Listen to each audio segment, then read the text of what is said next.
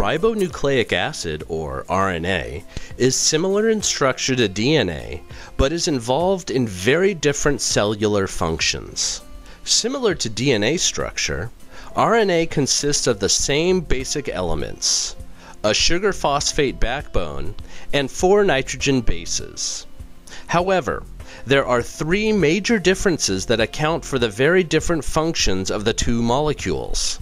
RNA is a single-strand nucleic acid which, while more unstable than DNA, allows flexibility to bend back on itself, forming weak bonds with another part of the same molecule.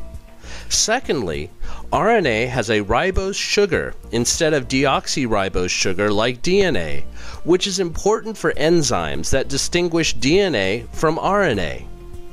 Lastly, RNA has a uracil nitrogen base instead of the thymine, allowing the base pair complementary rule. Adenine binds to uracil, and cytosine binds to guanine.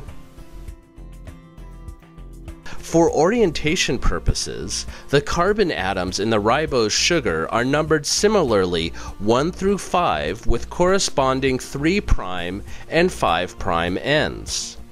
Adjoining nucleotides add on to the 3' hydroxyl group of the previous nucleotide. Functionally, cells contain a variety of forms of RNA including messenger RNA or mRNA, transfer RNA or tRNA, and ribosomal RNA or rRNA. Each form assists in the many functions of the cell, such as coding, decoding, regulating, and expressing genes.